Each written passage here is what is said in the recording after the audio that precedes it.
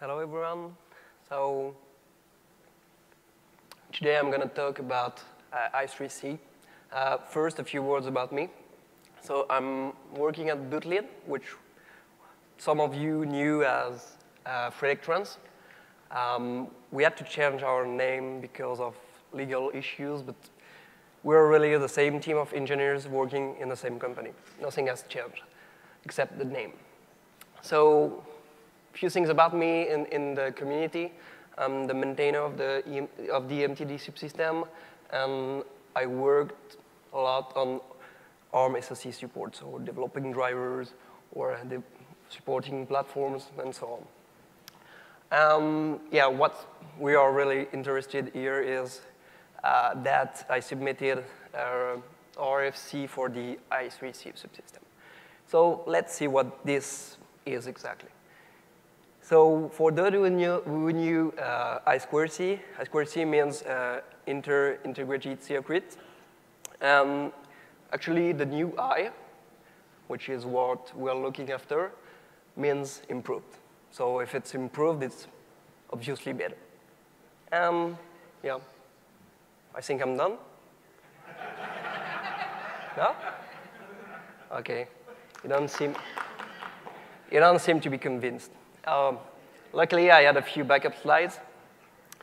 So let's have a look at what I3C is exactly. So I2C and SPI have been there for quite a long time. It's been invented in the 80s. And they work fine. I mean, we are using them every day. But still, they are a bit limited. So let's have a look at what they provide. So they both are relatively simple to implement. They both require a limited amount of pins to connect a few devices. But I2C is really slow. SPI is not that slow. Actually, you can have devices which support, I don't remember, but it's around 50 megahertz clocks. But the downside of SPI is that for each new device you want to connect on the bus, you have to add a new chip select pin. So it's not that cheap in terms of the number of pins you need to connect devices on SPI bus. Both need extra pins to signal interrupts. They don't support outplug. They don't support automatic discovery of devices on the bus. So on I2C, you can at least know if there is something on the bus, but you can't define what's available at its address. And on I2C bus, you have the address collision problem. So if you have two different devices you want to connect on the same bus, you have to make sure that they have different addresses. Otherwise, there is a collision, and the transaction won't work. So what if we could overcome this limitation with a new protocol? And this is what I3C is here for. So I couldn't decide if MIPI, the fact that the I3C standard is pushed and developed by MIPI was a good thing or the bad thing, so I left it here. I let you decide. But the good things about the protocol is that it addresses most of the problems we had with I2C and SPI. First thing, you still need only 2 pins, like I2C. But now the protocol supports what they call in-band interrupts, which means if you want to signal interrupts, you don't need to add an extra pin per device to do that. It's already, everything goes through the bus directly. It provides higher throughput. It's still not what you would achieve with a SPI bus, but obviously better than what you have with I2C. It's better in terms of power management than I2C. Oh, that's not that easy to determine, but it's the calculation done by the MIPI Alliance was based on a per bit basis. So it might happen that if you have an I2C device connected on an I2C bus, it will probably consume less than if it was connected to an I3C bus. But still, it's a good thing. It supports hot-plug natively. You can discover devices on the bus, which is much easier to support than having to declare all devices statically in your firmware. It supports dynamic address assignment, which means the devices no longer have their address assigned statically.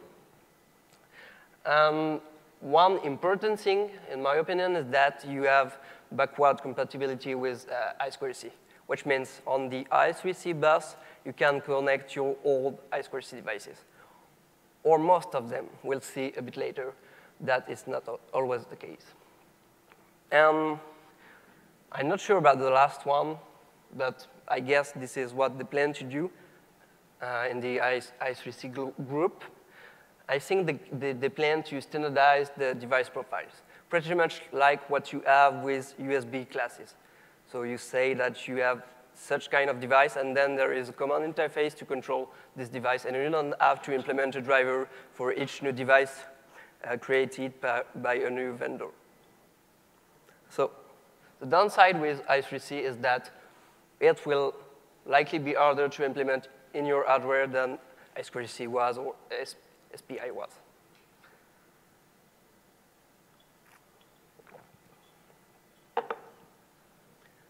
So let's have a look at the protocol in more details. The first thing you have to keep in mind is that I3C has been developed with backward compatibility in mind. Why? Simply because all the I2C devices won't go away. And we want to be able to support them. And to support them, we have two solutions. Either we have two buses, one for the I2C devices, one for the I3C devices, or we make sure that I3C buses are backward compatible with I2C devices. And that's what they decided to do, simply because you don't want to add 2 more pins to exposed devices. But backward compatibility goes the other way around too. I mean, if you are a I3C device vendor, you want your device to work indifferently on an I2C bus or an I3C bus. And that's why you will like the backward compatibility with I2C. So that's also supported in the protocol. So let's have a look at the physical layer now. As I said, it's really similar to the I2C protocol. And we have 2 lines, the clock line, the data line. The data line is most of the time in open drain mode with a pull-up. You have the same start, repeated start, stop, act, next sequence. So these kind of things didn't change. Still, we have a few things that have changed. And one of them is that we no longer drive the clock in open drain. So let's see why. If you have a clock running at, say, 400 kilohertz, and you have a line driven with open drain with a pull-up, you'll have a signal which looks like that. And the same signal driven in push-pull. So you see that the open drain one takes a bit more time to rise and to go over the logical high level. So that's fine, because the clock period is large enough to be able to detect when the level goes high and when it goes low. But then take the same signal and put it at 12 megahertz. And you'll see that with the open drain and with the pull-up approach, your signal will actually never rise fast enough to go over the high level, logical high level. And that's a problem, because we want to be able to transmit things faster on the bus. So we have to move to push-pull in order to increase the clock frequency. But when doing that, we break a bit of the backward compatibility.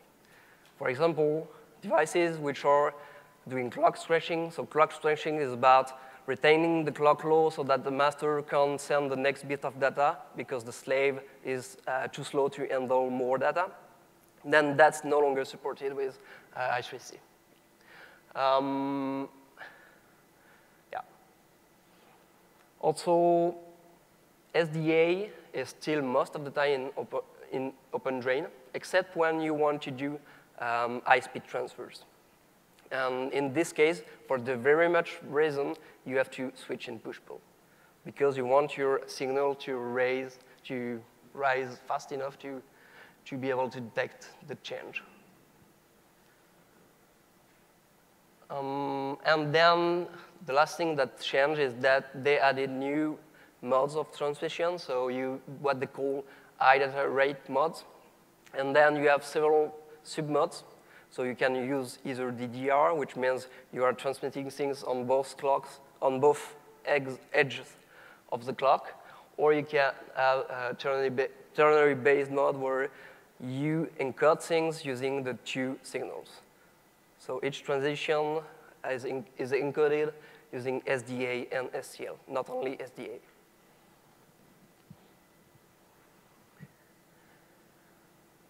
So I said that we want to use push-pull to be able to achieve higher throughput. That's not simple. I mean, I2C has been designed to use open drain with upper up. And there are several reasons for that. The first one is that it's simpler to implement. The second one is that it helps when several devices on the bus have to take control of the bus. If you use an open drain with pull-up approach, that means that the default state is high level, and when someone wants to drive the line low, then it drives the line low. But if two devices, there is never two devices which one device drive the line low and the other one drive the line high, which would then be a problem. So we still have to support those devices which want to use open drain sometime. So for us, the clock line, that means that, of course, we can do clock stretching, and also we can't have multi-master. So that means that, yeah, pretty much that's it. For the SDA line, there are some phases where you'll want the slave device to control the data line, which means in this case, you have to switch from push-pull to open drain. And actually, the I3C master controller is doing that dynamically. So depending on where it is in this state machine, it will decide to drive the line in push-pull or switch to open drain to let the slave device control the line. And that's how you can make sure I2C devices still work fine on I3C buses. So what about performances? When you run the clock at 12 megahertz, you are at about 1.4 megabytes per second. But then you have another problem. I mean, I2C devices have not been developed to support such high-speed clock. They usually run, or some of them might support that, but at least it's not always the case. So we have to make sure that devices on the I2C devices on the bus still work correctly. The first solution is to slow down everything, so slow the clock down. Or we can find a solution to make the I2C devices think that the clock signal stays slow. And that's what the I3C protocol is doing.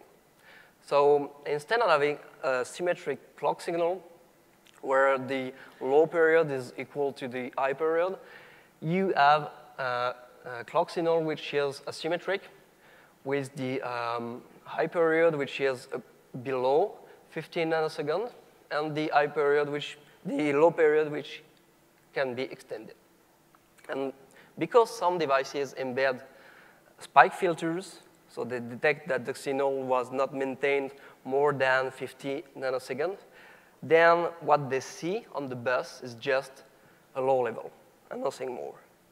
And thanks to that, you can achieve better performance than if you drive the whole clock signal at a low rate. So of course, you're not achieving the full performance because you're not running the clock at 12.5 megahertz, but it's still better than slowing the whole bus at the slowest device rate.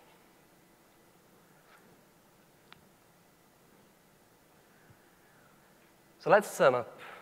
An I3C bus can be in 3 different configurations. You can have the pure bus configuration, in which case you only have I3C devices connected on it. The clock signal runs at 12.5 megahertz. You can support all high data rate modes.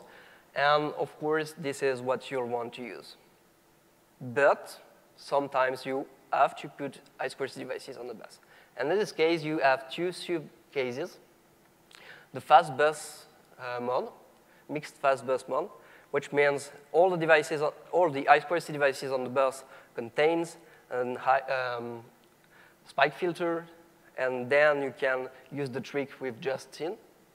Or some of the devices on the bus don't contain the spike filter, and in this case, you have to run the clock at the lowest rate supported by the I2C devices. So obviously, the last case is you don't want to end up in this case because in this case, I2C is pretty much useless. So let's switch to addressing scheme. We've seen the physical layer. Now, how can we address devices in I2C? Well, it's also pretty similar to I2C. You have 7-bit addresses. Devices are expected to hack or knack the transaction. And still, there are a few differences. The first one is that devices are no longer statically assigned their addresses. So the master decides which address will be assigned to the device. And then that means you don't have any collision. That's a good thing. The second thing is that there is a broadcast address. And with this broadcast address, we will be able to address all the devices on the bus at the same time. So that's also a new thing. And of course, this address has been picked in the reserved range of the I2C protocol so that you're sure that no I2C device should have this exact address. So let's sum up what we've found about I2C backward compatibility. Obviously, the PHY and MAC layer have been designed to be backward compatible with I2C, but still, that's not enough. For example, you won't be able to connect slaves which are doing clock stretching because that's completely forbidden in I2C. If you have I2C devices, you might be able to connect them to the bus, but remember that if they don't have spike filters, then the performance will be really low. And obviously, you don't want that. And also, you have to remember that some of the high data rate modes are not usable when some I2C devices are present on the bus. So it's backward compatible, but still has some drawbacks. So we've seen the addressing and physical layer. Now let's see the functional differences between I2C and I2C, which is what most developers, software developers, are interested in.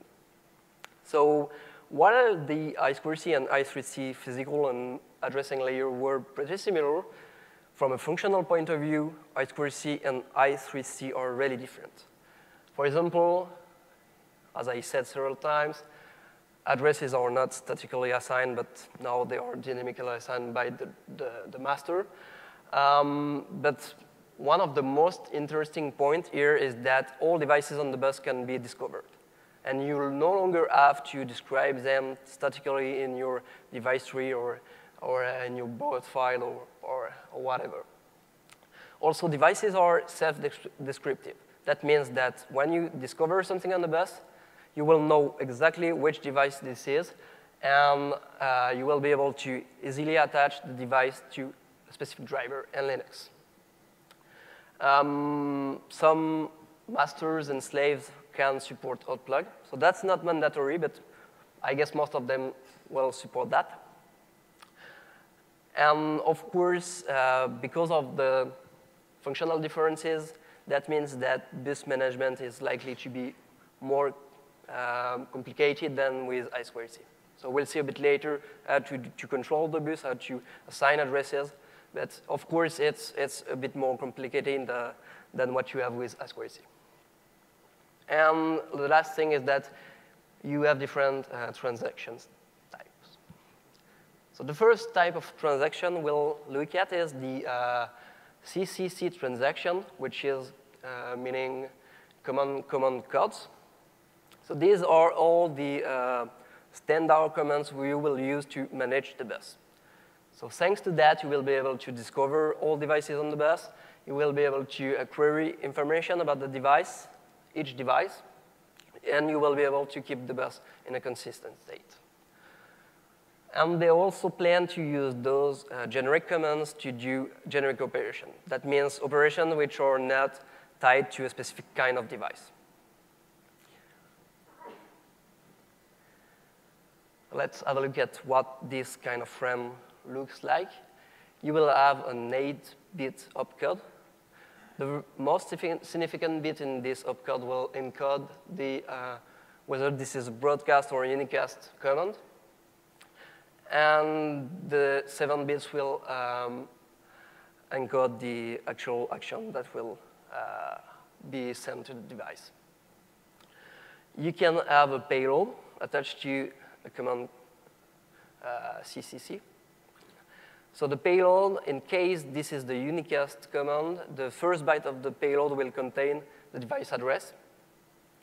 And then after that, you have real data that are passed to the command. So just a few examples of commands that you will be able to send.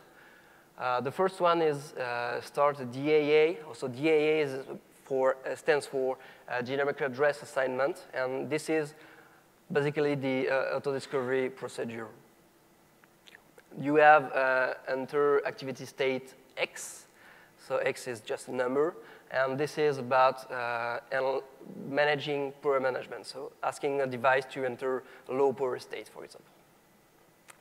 Then you have all commands which are used to retrieve information about the device, so get PID, get BCR, get DCR. So PID is the unique identifier of the device. Bus characteristic is about what the device supports in terms of transfer types and at which speed. And then the device characteristic is about classifying the devices.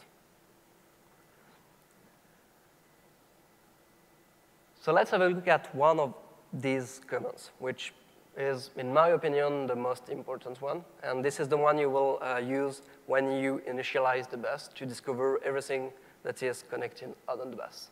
So this command is called NDAA for enter DAA, which stands for dynamic address assignment.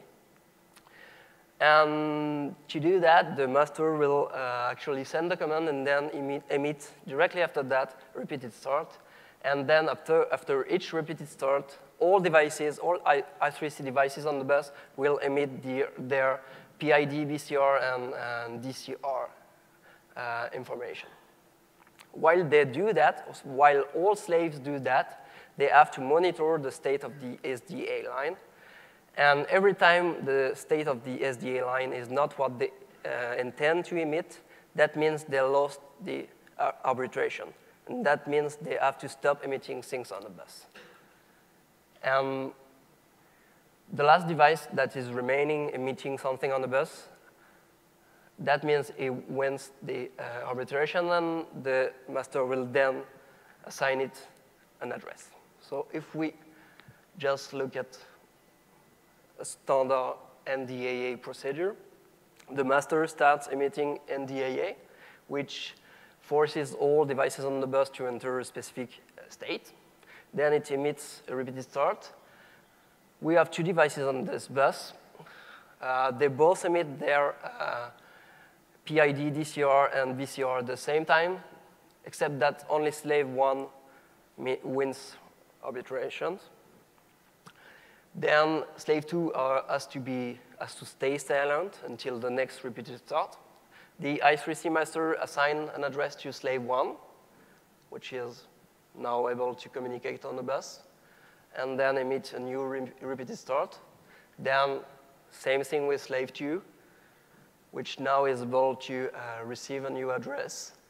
And you end up with a repeated start, which is followed by no one hacking the transaction, which means the discovery procedure is done, and the bus is operational. So that's it. So let's have a look at those information which are transmitted during DAA. The PID is what we will use when trying to determine which driver which will be connected to the device.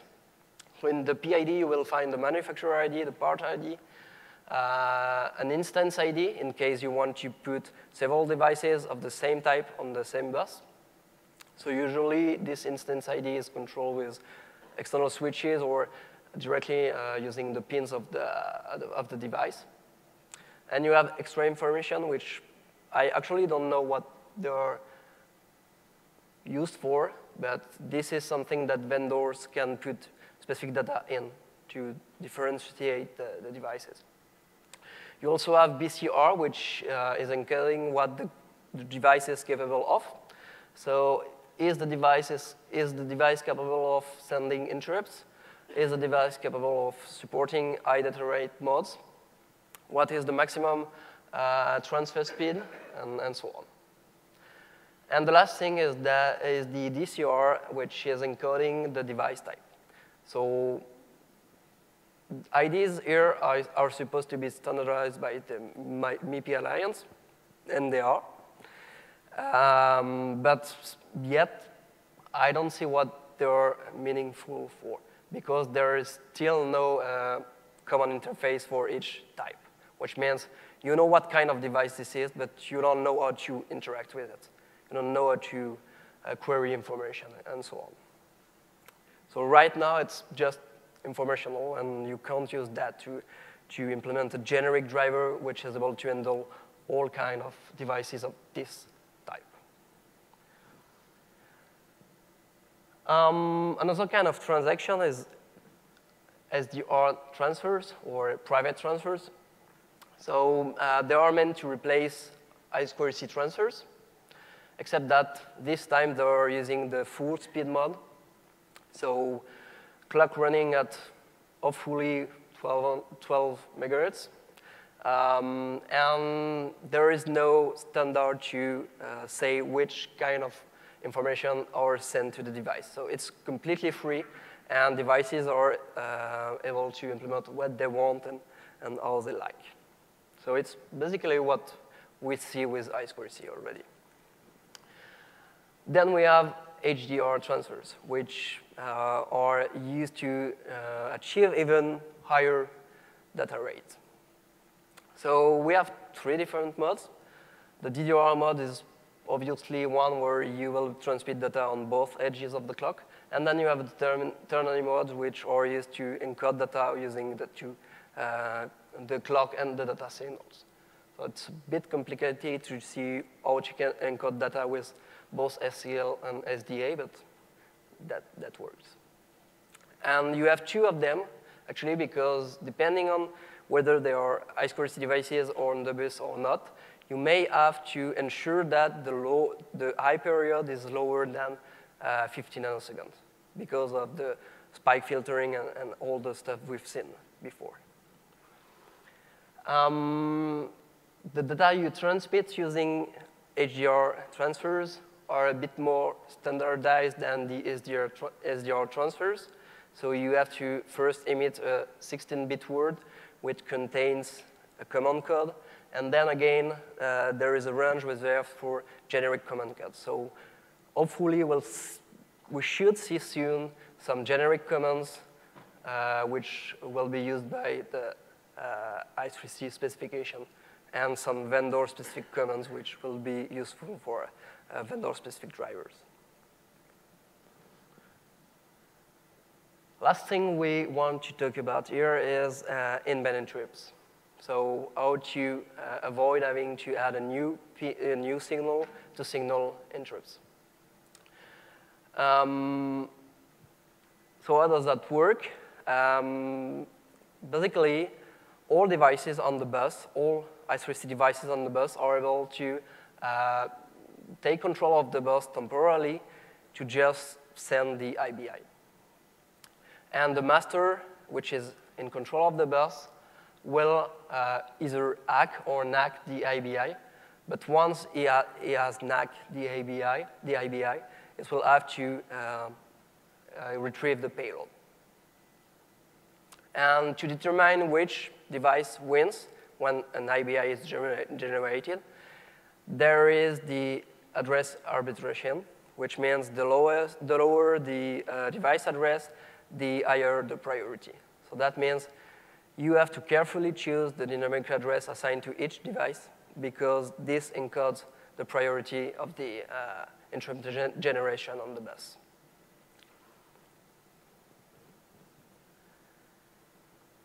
Hot join. It's basically what we call hot plug for other protocols.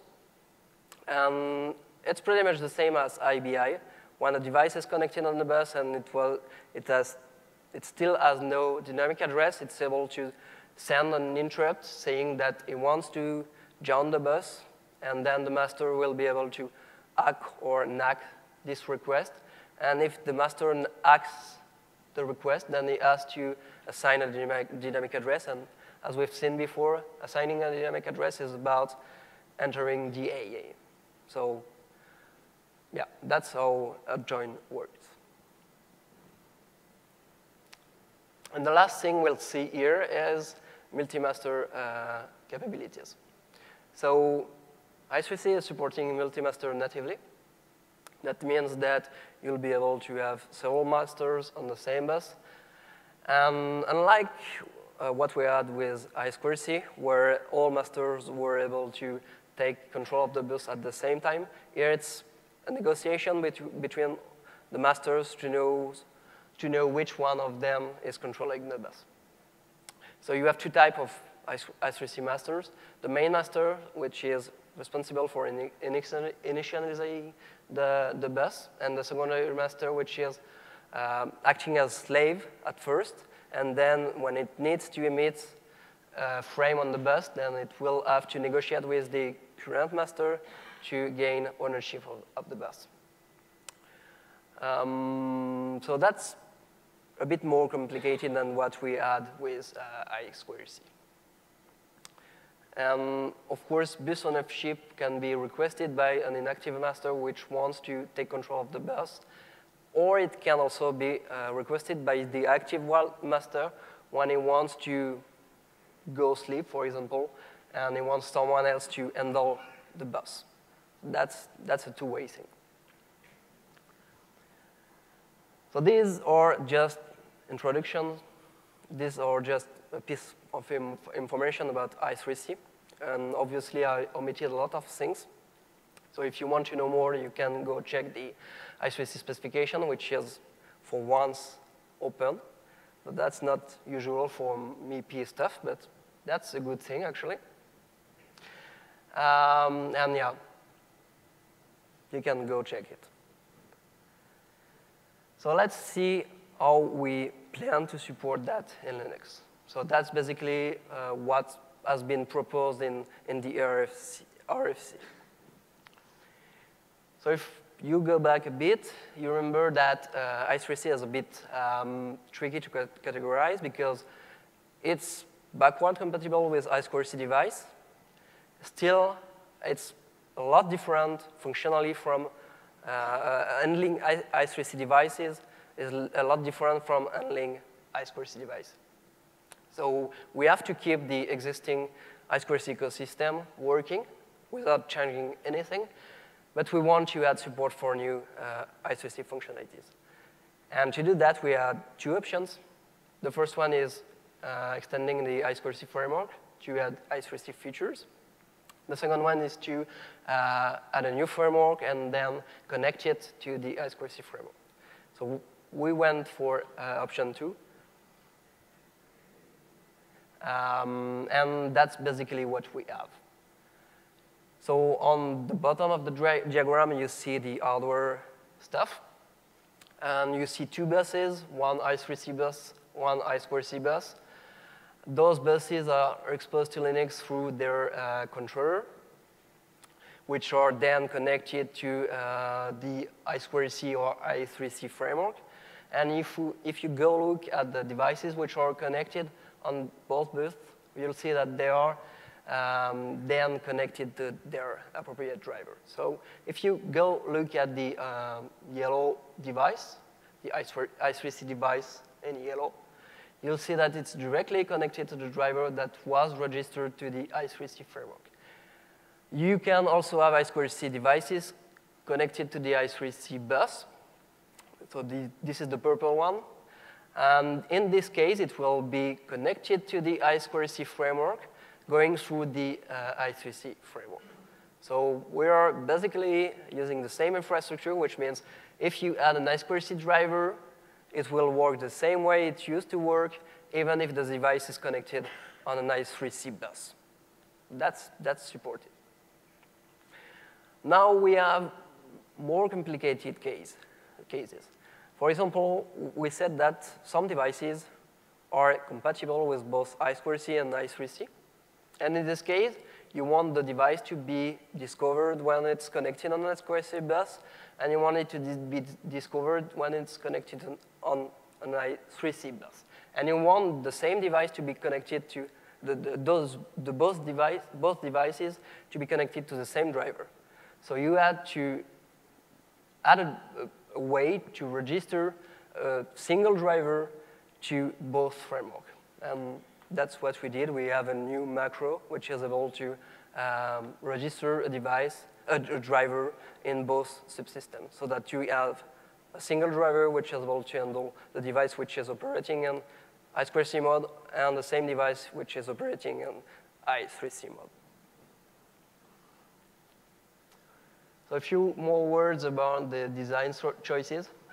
First thing is that we separated the API for device driver and master controller drivers. So that's mainly to ease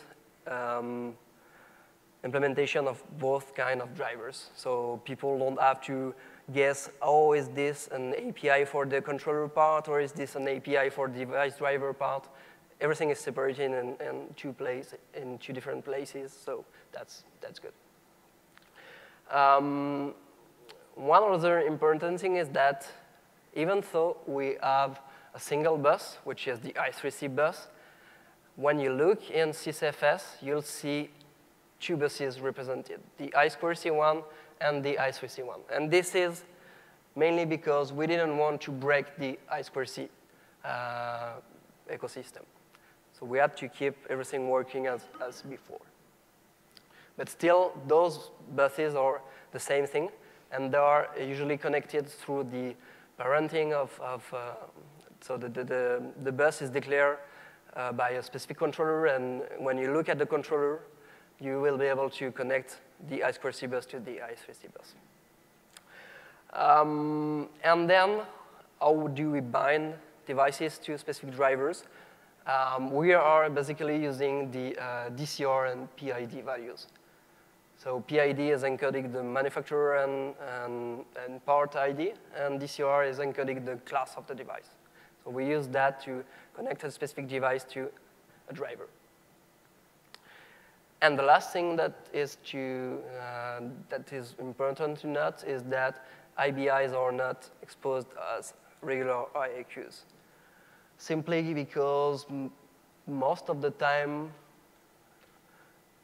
they do not look like regular IAQs. You have payloads which are added to the interrupt, And you also want to send messages on the bus after that, and we'll see that it's not really possible in an atomic context. So we decided to just simplify things and treat them as not regular IRQs. So let's have a look at the device driver API first. It's exposed in Linux I3C device.h, and you'll be able to declare a driver, register it. You'll be able to send SDR, HDR transfers, and you're not able to send CC commands yet because, as I said, it's mainly here to manage the bus, and I don't think it's needed for device drivers. But if it appears to be needed at some point, then we will probably change that. And you will, of course, be able to register IBI handlers and deactivate the IBIs. So let's have a look at the device driver declaration. That's pretty much the same thing you have for any kind of driver. You have a prop function and remove function, a table of device ID, which are used to bind devices to drivers. And that's all. Then you declare your driver structure, and you call module I3C driver, and it registers the driver to the I3C framework. So nothing new here. The same thing goes for the SDR transfers. So it's pretty simple. It looks like the things you've been using with I2C.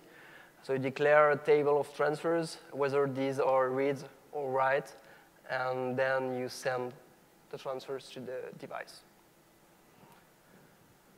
And pretty much the same for HDR transfers, except that now you'll have to specify a specific opcode and the mode you want to send, the mode you want to use to send this transfer.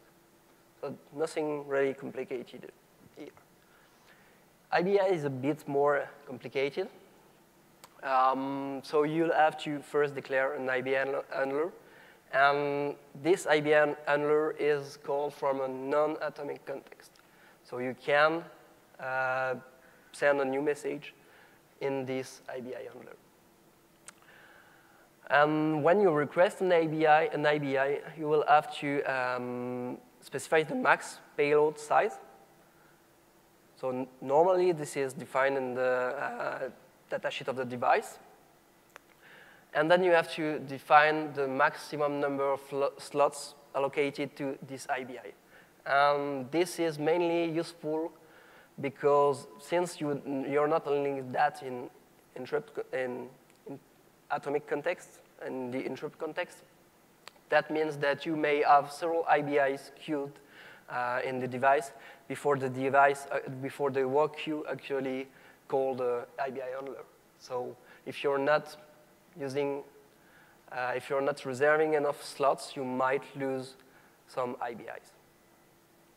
So maybe that's not such a good idea to do that, but that's what we came up with to address the problem. And then once you have requested the IBIs, that means all resources needed for this IBI have been allocated. You can enable the IBI, and in your remove handler, you can disable the IBI and free the IBI resources. Now the master controller API. So it's the interface which you're supposed to implement when you want to to declare a new master is not that big, and it leaves a lot of freedom to the controller driver. And I did that because actually I only worked on one of them, and I'm not sure exactly where which parts are really common to everyone and which parts are specific to the one I worked on. So instead of adding a lot of logic in the core right now, I decided to put a lot of logic in the controller driver. So basically, what the controller drivers will have to do is initialize the bus. And initializing the bus is quite vague. So it will have to declare all the devices which are statically defined. That means all I2C devices. You also have some I3C devices which can be statically defined. So again, you will have to declare them in the controller. And then once this is done, you will start a DAA to discover all the devices on the bus. And you will then declare all the devices you've discovered on the bus to the framework. So that's basically what you'll have to do when initializing the bus. Then you will also have to provide some methods to send all kinds of transfers. So you have one for private transfers, HDR commands, and CCC commands, and also one for I2C transfers. For CCC command, you have a support CCC command hook, which is used to check that the CCC command is supported, because not all CCC commands are mandatory. So your controller may support or not a specific command. And the important thing here is that all those hooks are working in a synchronous manner. That means when you call this function and this function returns, that means that the transaction on the bus is done and you don't have to wait for a callback to be called or things like that. Everything is synchronous.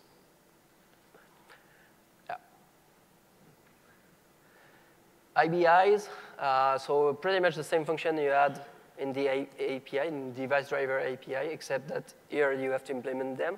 So request API, IBI, fear IBI, enable IBI, disable IBI, so that's pretty obvious. There is one more, which is here to recycle a slot that was used to store a payload of an IBI.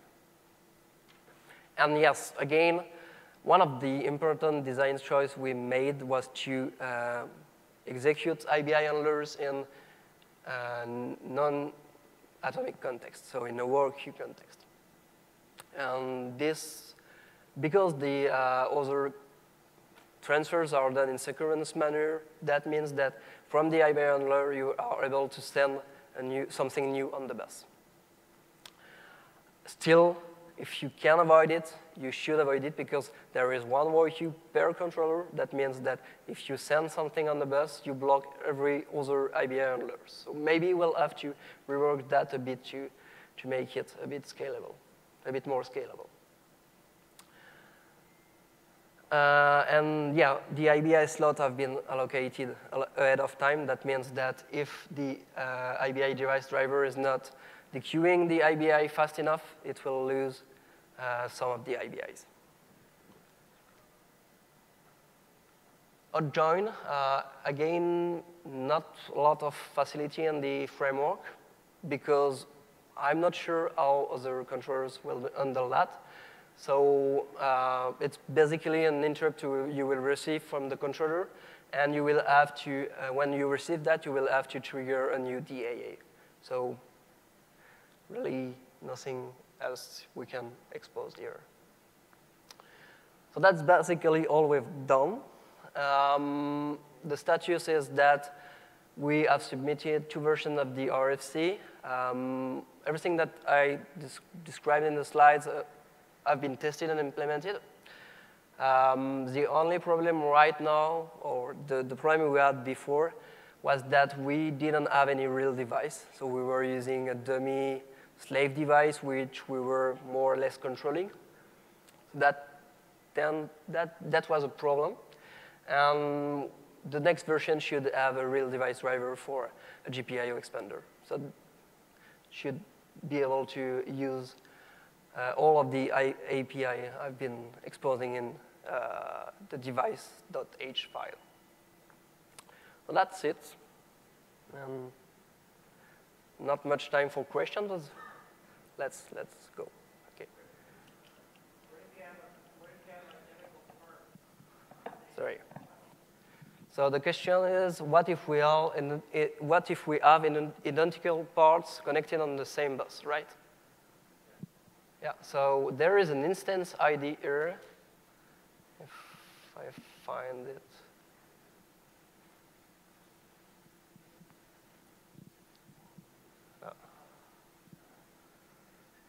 Well, there is an instance ID, so you can, by controlling some of the pins of the device, you can assign a specific instance ID, which will provide a different PID, which then means that you will be assigned a different address, dynamic address. So that works, that's supported. Yeah, so it will likely have to be configured a bit differently in hardware, whether it's with switches or by connecting pins to different levels. So how mature is the hot plug support? Because that looks very handy for making smart peripherals. How much? Sorry. How mature is the hot plug support? How mature is that? Like, is there other devices I can get out there, for example, an embedded? I think the specification does not say anything about how to plug devices physically on the bus. So that's not defined at all. Now for the how to generate an interrupt to signal an odd join event, this is really, I think it's mature enough. But how to actually plug a device and not disturb other devices on the bus is not dealt with in the spec, unfortunately.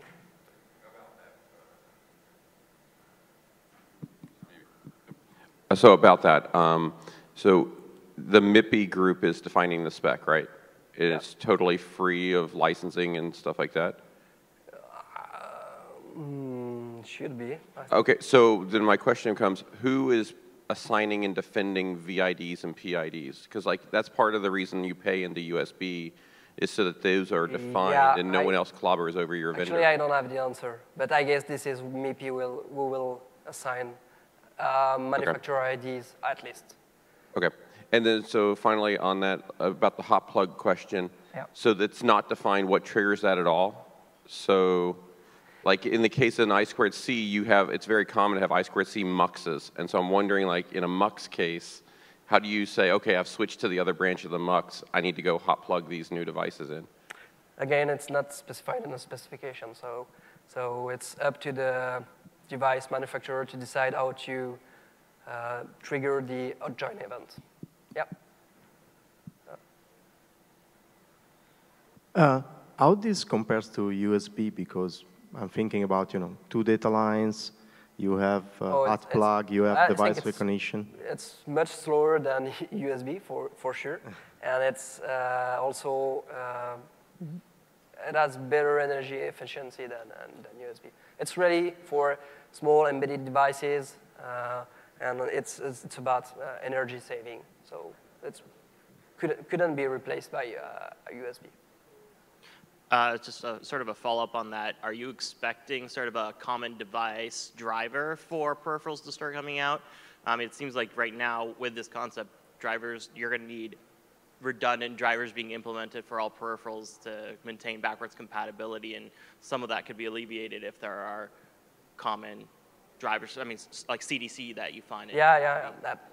Actually, until they define a common interface for a specific kind of device, it's not possible. So we need to wait for them to standardize things, and I can't tell if it will even happen. It's not yet decided, I think.